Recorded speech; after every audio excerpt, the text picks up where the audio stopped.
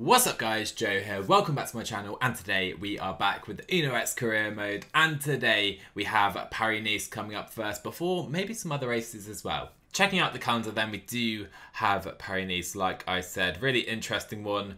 We then really have the start of the classic season, starting with Milano-Sanremo. I think we'll try and squeeze that into today's episode, and then we have all of the Belgian classics. Really exciting time of the season, kind of really when you get into cycling March, April, ahead of the first Grand Tours. And some of you guys were asking about specific ride objectives in the previous episode. So you can see Rasmus Tiller on screen. He's targeting Milano-Sanremo, LBL and the Giro. That's kind of his early season objectives. And this is what I've done for pretty much every single rider. If I go to, for example, Magnus Court, I've really given everyone objectives for the first half of the season. He's targeting Tours d'Or, Paris-Roubaix and the Tour de France later on.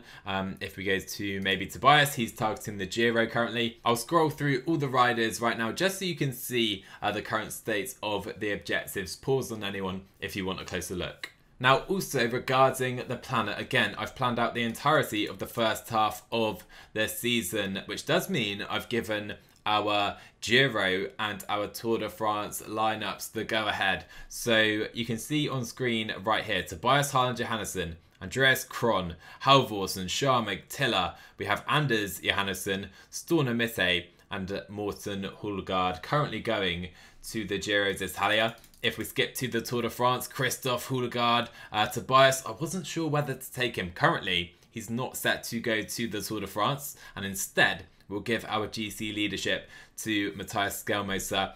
We have Magnus Court, Captain Price, a couple other riders as well. But that's the current state of our Giro and Tour de France lineups. Let me know what you think. Should we change this around? And yeah, let me know in the comments what you think of our provisional Grand Tour lineups. And it's Mikael Finn, the Norwegian, who I mentioned in the previous episode. I spotted him at, I think it was Le Samar.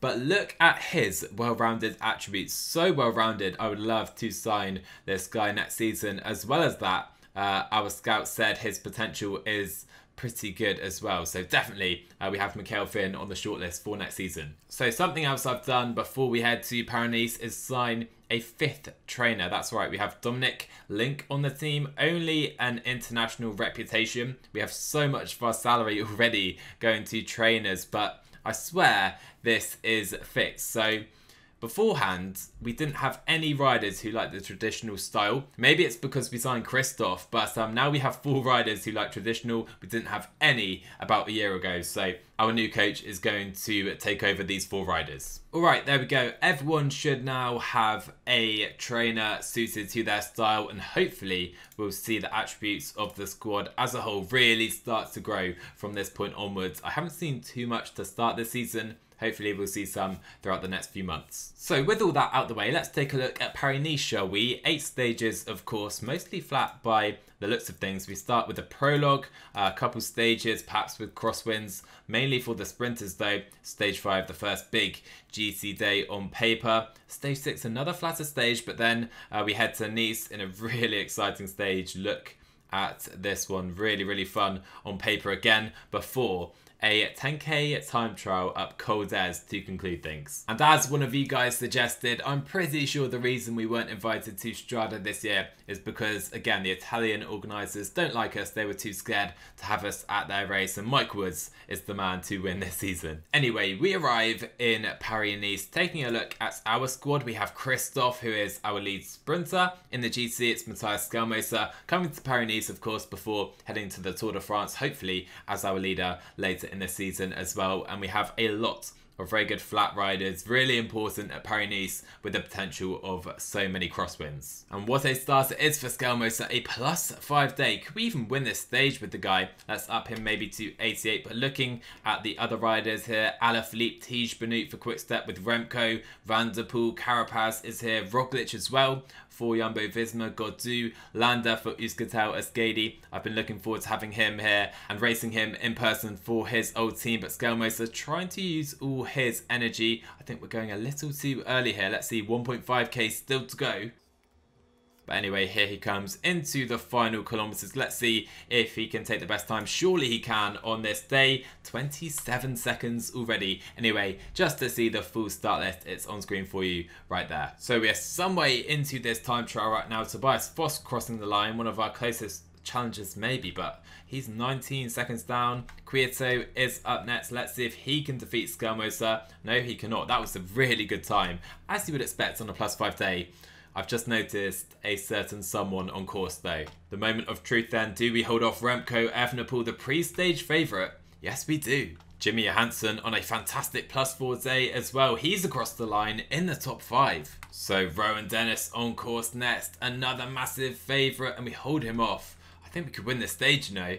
So we only have 4 riders left on course, including a certain Primoz Roglic. Let's see if he beats us. He's 39th place. He is out of form clearly this year, and Carapaz surely won't beat us. We have Van der Poel and Alaphilippe on course as well. And I'm pretty sure Skjelmose has won stage 1 here. I think it would be fair to say that was unexpected. We take yellow with Skjelmose, 73 prologue.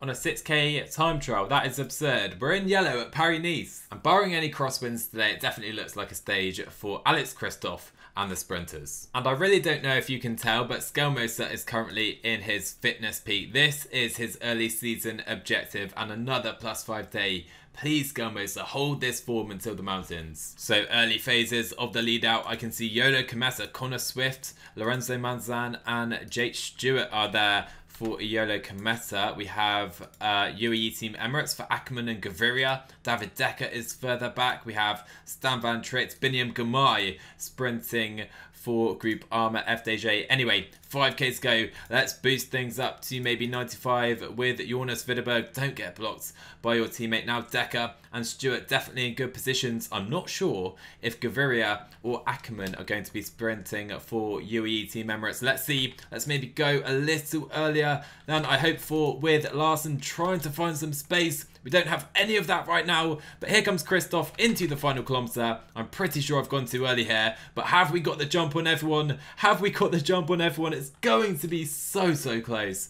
and we lose it on the line too. Of course, Tim Miller out of nowhere to win it at the last. And a bad day for Rico Iran. He is going to lose upwards of 3 minutes on the leaders. Not a bad day then. I thought we were going to hold on, but we have to settle for a top 3 place. And another flat one today, and can we stop Tim Miller is the main question. Although thinking about it, those kind of long, powerful sprints are definitely the type that suit Kristoff the best, with that higher sprint and relatively lower acceleration stats. So maybe that's the tactic we need to do, try and make the sprints as difficult as possible to suit our big boy Alex Kristoff. And Skjelmose, it's a +5 again. This man is hotter than Kevin Durant right now for the nets. Unbelievable stuff.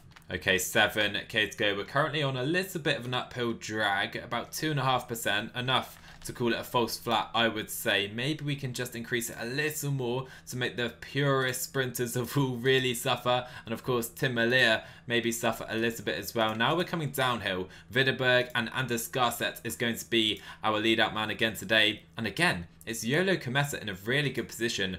Connor Swift is the man to do that for the Brits. Where is Malaya? He's much further back on the wheel. Van Tricht for now 2.5k to go. I think Anders Garset can go and try and find Kristoff some space, who can sprint maybe under the Flamme Rouge. Let's go again. Alex Kristoff past Mads Pedersen, going for the line, and Alex Kristoff, is he going to be denied here? No, he is not. Alex Kristoff is a stage winner at Paris-Nice. You love to see it. 2 out of 3 for the team. There you go, Alex Kristoff, a beautiful stage win, beautiful lead out, and a beautiful victory. And again, the flat stages continue, and another chance for Kristoff today. So I've been sleeping a bit here, and we have 4k to go until the line. Kristoff, though, in the perfect position. Gaviria in a great position as well. And Florian Seneschal, I would say, in the best position, literally on our wheel. We do have an uphill kick, though, to the line, which we definitely need to stay aware of. Let's try and keep our position until the very last moment then. 1.4k to go.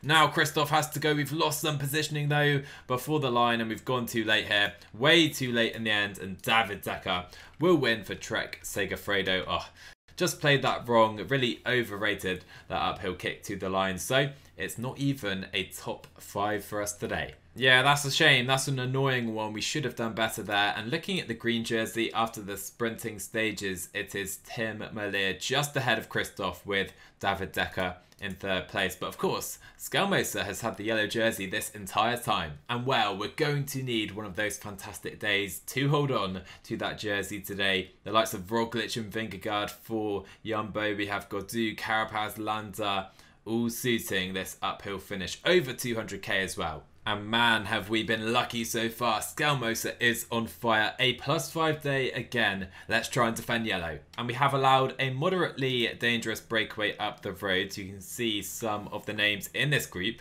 Rico Oran is here after he fell 3 minutes down. Remember, Day is 40 seconds down. He is right there in GC. And he is in this group. David De La Cruz, particularly dangerous as well. And the Ineos Grenadiers, keen to control things today. And I'm thinking that either Pavel Sivakov, I'm going to say Pavel Sivakov over Ben Tullett is their leader, because surely Carapaz wouldn't be this far forward in the peloton right now. He'd be further back with Pavel Sivakov, who is second overall. And so this race is only just starting to explode, and we've had an attack off. We've Rudy Millard, Alaphilippe looking very aggressive early on, and they're off the front right now. We need to control Julian Alaphilippe, of course, but not quite sure what's going on here.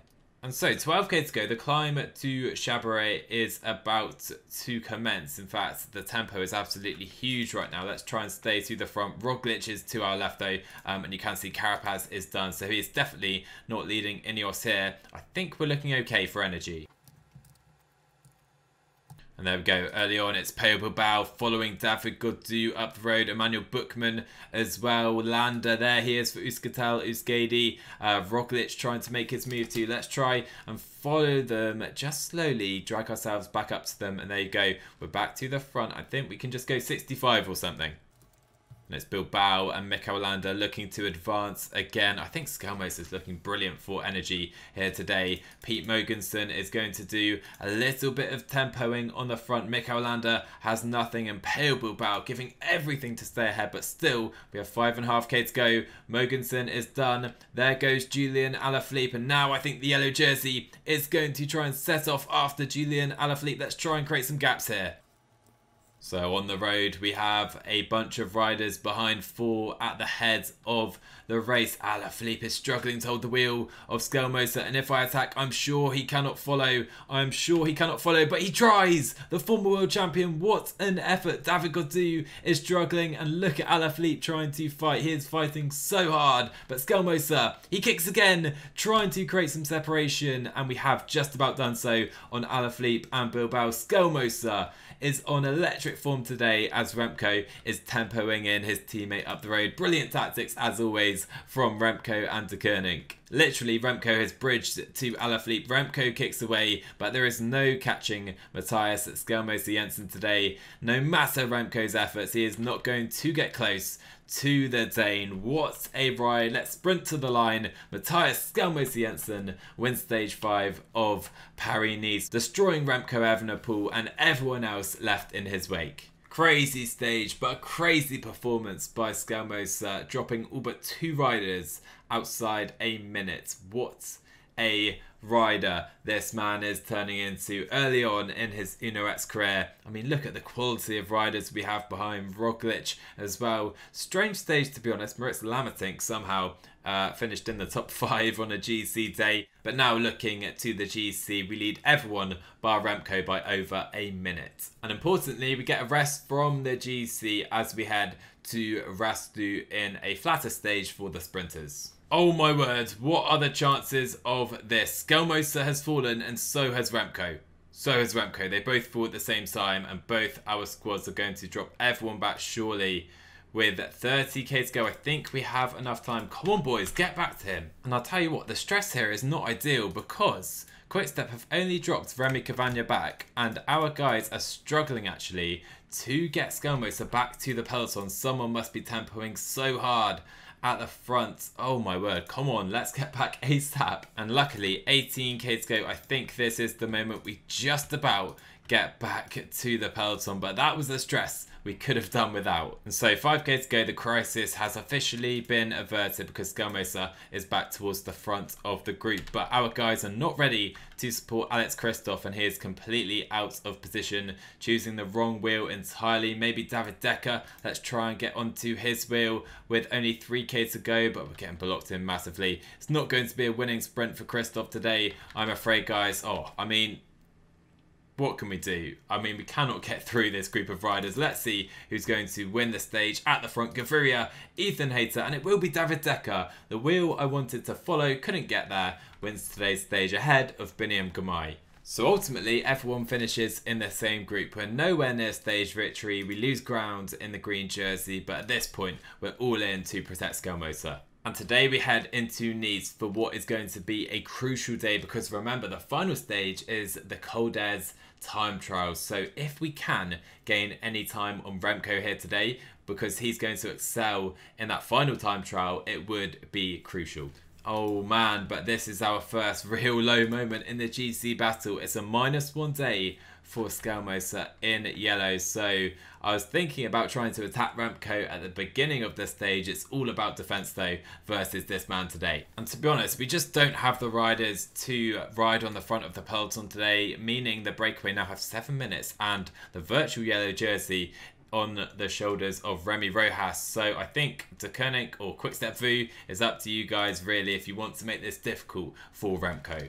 Moritz Lamertink, the next rider to crash, and guys, there have been so many crashes today. Treacherous descents, treacherous roads, almost at every switchback we're seeing riders fall. And look at this, Romain Bardet and his Team DSM team. Romain Bardet is setting up 2 weights for Moritz Lamertink in the GC. Drink it in, guys, because you won't see that again. And I'll tell you guys, Skjelmose is struggling to even hold the wheels of the peloton right now, and only Mogensen is left after Nicholas Larsen, and we're down to under 50 riders by the top of this climb. I think it is getting really tough, and it is Quickstep Vu on the front working for REMCO. And I'll tell you what, Stan Van Tricht has done God's work for REMCO today. Finally, he is now done. He has caused us massive issues. We now need to get over the Col San Roche with REMCO as Van Tricht kicks again. What a ride he is having. He has 65 mounts in.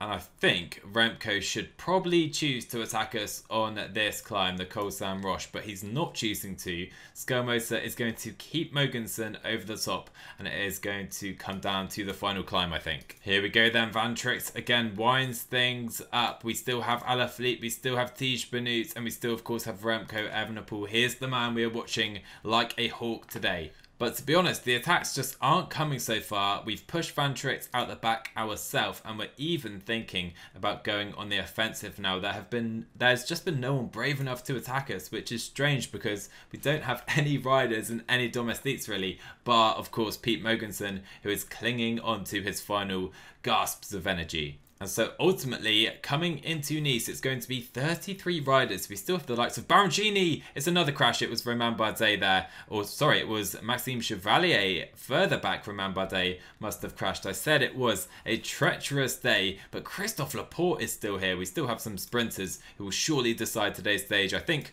Michael Matthews is here as well. Ethan Hayter is another with a great chance today. Only 4k to go. I have decided just to mark REMCO. Make sure there's no funny business, no strange, crazy REMCO attacks in the final kilometers. So Skjelmose is going to stay there. Let's see who takes the stage though, and it is Alaphilippe, and Vlasov is leading Alaphilippe to victory here. Surely this is an easy W for Julian Alaphilippe. Let's sprint ourselves and watch Alaphilippe come to victory easily in Nice. Julian Alaphilippe wins stage 7, but crucially, we hold on to yellow on a -1 day. And Paul Moritz Lamertink never made it back to the peloton. So then, we have 37 seconds over REMCO. He's the rider we need to watch on Col des. Are we going to give up that time to Super REMCO? I hope not. Here it is, Col des and 9.7 kilometers at absurd percentages. Let's go. We really have an intriguing top 10 at this year's Paris-Nice. Godzu, Roglic, Vlasov, Ethan Hayter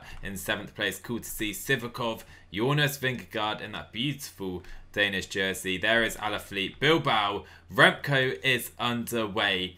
and we can't give away more than 37 seconds, and it's a 0 race day for Skjelmose. And if you guys know this TC, there can be massive gaps, and it's so important to have a good mountain stat. I worry that we could be in trouble. REMCO then across the first split, he's 36 seconds down. It's a very poor first split then for REMCO Evenepoel. Let's see how far down we are. 42 seconds. Oh my word. I'm seeing the times of Roglic and Vingegaard and they're like 1 minute 44 down is Vingegaard. Maybe we need to be careful, but currently we're just about holding on to our lead provisionally to REMCO. So I don't know why, but I am worried that Vingegaard could win this race. REMCO under the Flamme Rouge. He has just a few hundred meters left. Let's see how far down he is. 59 seconds down. It's not a good time trial for REMCO Evenepoel. I think we're going to lose to him on the day, but overall, I really hope we've done enough to win Paris-Nice. We have done it. Mattias Skjelmose Jensen does not win the stage. That prize goes to Jonas Vingegaard today. But if we cut to the next one, Mattias Skjelmose is the winner of Paris-Nice. Let's go. What a race. What a race, man. And if REMCO had a good day, he would have beaten us at Paris-Nice. Jonas Vingegaard, if he was any closer, he would have done it. He cut the gap from over a minute, and I think it was a minute 44 to less than 30 seconds. What a ride there. But REMCO holds on for second and Skjelmose wins Paris-Nice by 22 seconds. I am so happy with this race. Couple of stage wins, no other jerseys bar the white jersey, of course. Oh, that was so fun. And as it's that time of year, it's Christmas, time to give a little to others. I think we'll play a couple more races, maybe just Milano-Sanremo. I'll probably play these 3 races in Belgium and France off camera. If they're good, I'll show them. If not, we'll cut straight to Milano-Sanremo. And to be honest with you, they weren't really worth showing. I'll show you the results quickly on screen instead, but we are here for Milano-Sanremo, and Wout van Aert is the favourite. We have a former winner in our ranks, I believe, in Alexander Kristoff, but the 2 riders who have been targeting this race for our team are Magnus Cort and Rasmus Tiller. Nonetheless, you can see our squad is super powered for Milano-Sanremo, and I cannot wait to go for our first monuments. But I tell you what, guys, it's Andy Kron again on absurd form. This man could be our leader, or Rasmus Tiller, even Magnus Cort. We have options for sure to attack on the Poggio later on. Mini breakaway, of course, we're not there. They should be reeled in pretty comfortably. So I wouldn't normally say this is good tactics at Milano-Sanremo, but 70k to go. This is a slightly different variant. I'm going to try and really attack this descent over the top now. Let's press it to 95. Houlegaard and Ida Anderson domestiques today. Let's really hammer this descent, and the breakaway almost caught already. And already in this descent, we are creating splits. 32 suddenly are all that remain at the front. Hopefully, we've caught some big favourites out. I can already see Giacomo Nizzolo is behind. All right then, breakaway caught, and we are trying to continue this effort. It's going to be difficult, but I think we can spend Houlegaard and Anderson at least trying this. And yeah, 115 riders still not with us. So again, cutting to the helicam, Anderson and Houlegaard still all over the front of this race, and still just 59 are at the front. We're creating groups all over the road. This is absolutely ideal.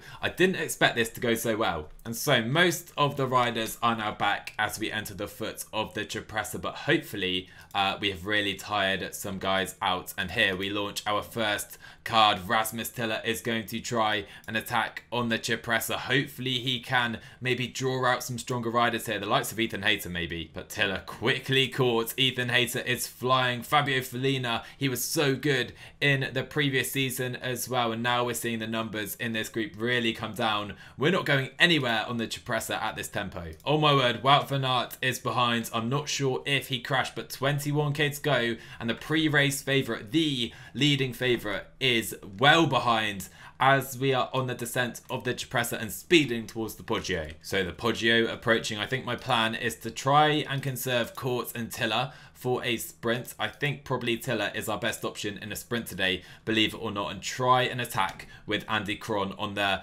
Poggio, which is swiftly approaching. Alright then, Christoph has really given himself up, putting our guys in a really good position. He's won this race before, he won't be doing it again. We sign him to be a teammate as well, and now he can maybe go up to 95. Let's go like this, maintain position with Magnus, caught 99, and here goes Andy Cron. Here goes Andy Cron. He's trying to win Milan-Sanremo. Askren, Simmons, they all try to follow as well, but Andy Cron is flying on the Poggio as we speak. Simmons and Askren, they're not quite there, with I think Tosh van der Sande doing the work. We only need to follow behind. So 6k to go. Can we hold on to this buffer? Courts and Tiller looking good, but Andy Cron is now in the descent and heading into Sanremo with about 11 seconds. 4k to go. Can we hold on, guys? This is tense. Magnus Court getting the wheel of, I think, we'll go for Matthew van der Poel. Tiller, though, is so far out of position. There is Caleb Ewan. I'd love to get there if I can,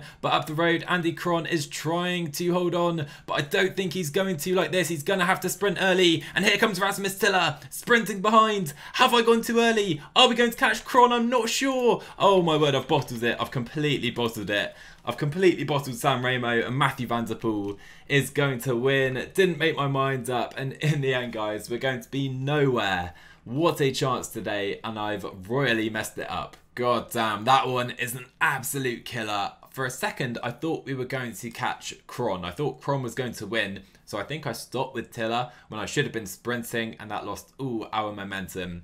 But I think today, Rasmus Tiller or Andy Cron should have won Milan-Sanremo. Instead, it was Matthew van der Poel. And well, guys, that will conclude this one. Hopefully you enjoyed it despite that little bit of a disappointing ending. Nonetheless, another really successful episode. We'll check our rankings and stuff at the end of the next one, but coming up in the next one, we do have the Belgian classics, I think for the first time, taking on all of them, and we will conclude the episode with another monument in the Ronde van Vlaanderen. Cannot wait for that, and I hope you guys can't either. If you enjoyed today, smash that like button down below, hit subscribe if you're new, and I will see you in the next one.